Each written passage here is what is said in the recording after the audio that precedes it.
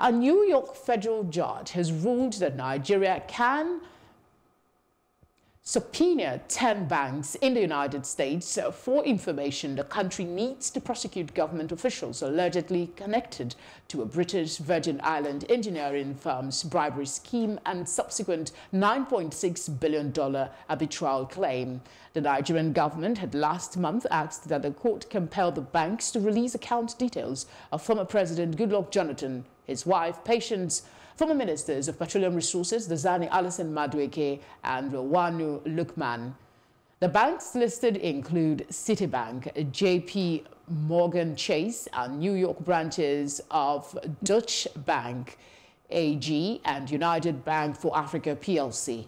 Nigeria is requesting all documents concerning any transaction to, from, or for the benefit of Jonathan and his wife between 2009 and this day.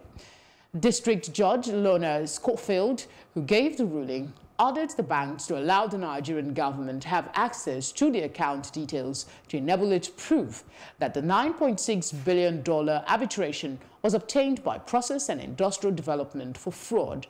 According to the documents, the court had yet to find direct evidence that Jonathan, Alison-Madueke and other politicians received payments from PNID or its affiliates.